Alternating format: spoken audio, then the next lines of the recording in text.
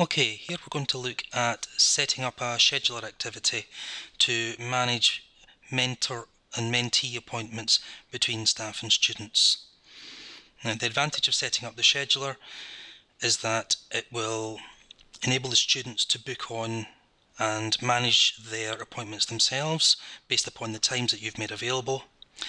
It can be set so that it will send out an email reminder to the student that they have a meeting, and it is also capable of storing any notes from meetings so that you can look back at it over the course of a semester or a year or even further. So when I'm setting up the scheduler activity, this could potentially be used one activity for multiple members of staff across an entire cohort of students. The first thing I want to do is to set up groups so that the students are assigned into the correct groups with the mentor. So to do that, I will simply go to the participants and use the little cog to select groups, and I'll create a new group for my mentor students.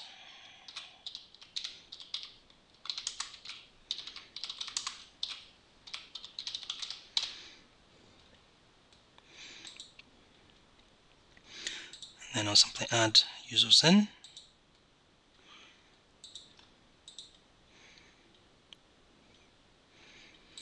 Okay.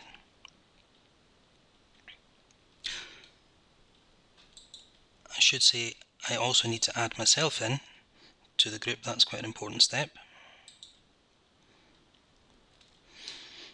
And now if I return to the course where I'm going to have this scheduler activity, I can simply add the activity in.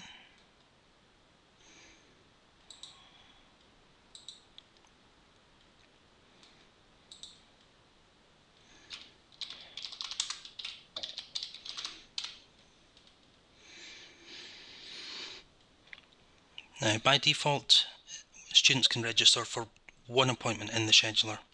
I'm going to change that to say one at a time. This means that once the student has arranged one meeting with you and that date has passed, they can then attempt to book another meeting should they need to.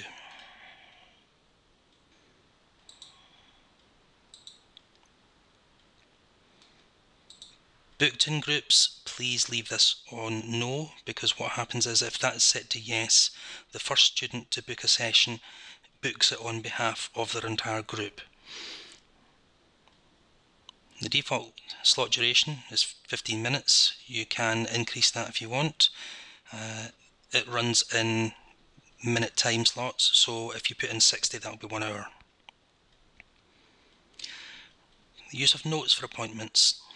Now, this is a really useful feature because during the session or after the session you can actually make some notes, and you can choose whether those are visible just to yourself, so they become private notes available only to those with higher level editing rights within the course, or whether they are visible to both yourself and the student, so that the students can use those as a reflection on what was discussed. So there we have it, the appointment note that's visible to the student and the teacher, a confidential note which is only visible to those with teacher's rights, or you can have both types of notes. In this case I'll select both and we'll save that in display. Okay, so now we see the students listed here who are in my group and could therefore be either assigned to come to a meeting or who can book a slot with me. Now I'm just going to make some slots available, and let's say that I want to run these slots every Thursday over the next few weeks, and we'll end it on the 28th of September, and I'll run the slots from 2 o'clock until 4 o'clock. I'll just untick these boxes here because it's only running on the Thursday. Divided into slots, yes, that's what we want, 15 minutes per slot. You can elect to say have a 5-minute gap in between meetings so that you have the opportunity to then write up any notes. If you did that, then you would get 15 minutes for a slot, then 5 minutes, and then it would make a booking available for the next one, so you would get 3 slots per hour instead of the 4 that we currently have. The maximum number of students per slot by default is 1. However, you could, if you wanted to, make a slot available for multiple students to come in as a drop-in activity if they needed particular types of support. The location is simply where you're going to have the meeting.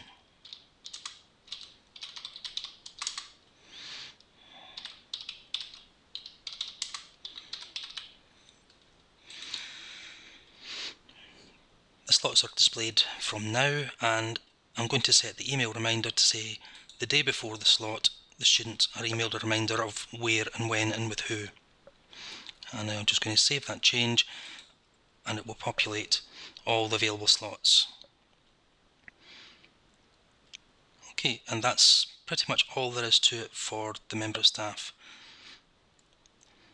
Now, if, for example, a student pops in and desperately wants a meeting with you and you've got 10 minutes available for them, that's absolutely fine. You can just add a new slot there and then.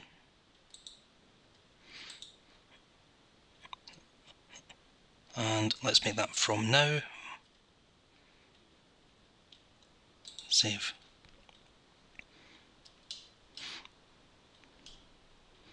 Okay, unfortunately the time has moved on, so that's why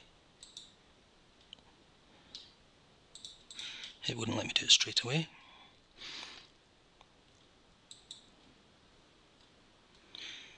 Okay, so that's added 1 slot from 10 o'clock until 10:15. Another way of doing that is, if you've got a small list of students, it's probably easier just to say I will schedule an activity and I want to see them at this time period.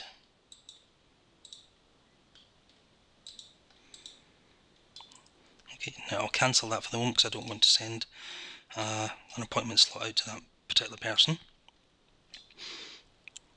Okay, so that is all that you need to do in terms of setting up the appointments. Once you have had the appointment, you have the options to edit the information available, and you can add the confidential notes and the notes that are also visible to the student.